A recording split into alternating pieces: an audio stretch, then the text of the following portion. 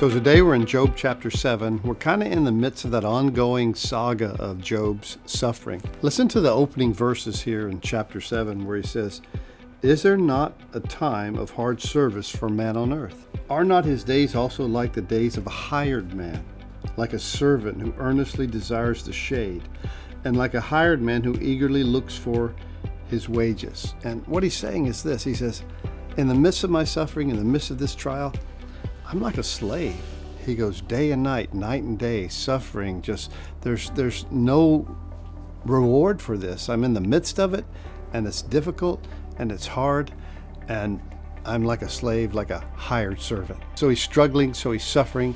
And then he says this, listen to verse 17. He says, "What is man," speaking to the Lord obviously, "that you should exalt him, that you should set your heart on him, that you should visit him every morning and test him every moment?" He in the midst of his suffering, he still says, "God, what is man that you would even think about him, that you would," and he puts it in those terms, "set your heart on him."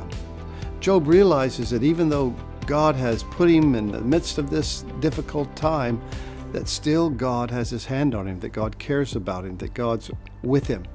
And this is an amazing thing for Job to say in the midst of his dilemma, in the midst of his struggle, that God knows we're in the midst of it. And let me just say this, listen, tune in, that God knows when you're going through suffering. And who are we that God should even set his heart on us?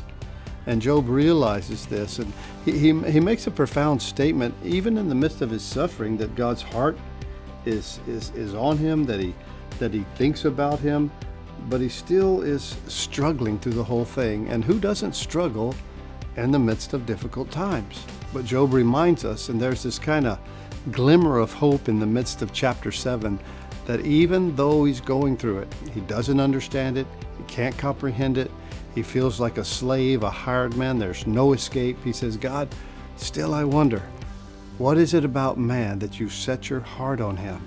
And I think there's a glimmer of hope in that statement, as you and I, as Job, as we all walk through different times and struggles and difficulties. God, well, he set his eye on us and his heart for us.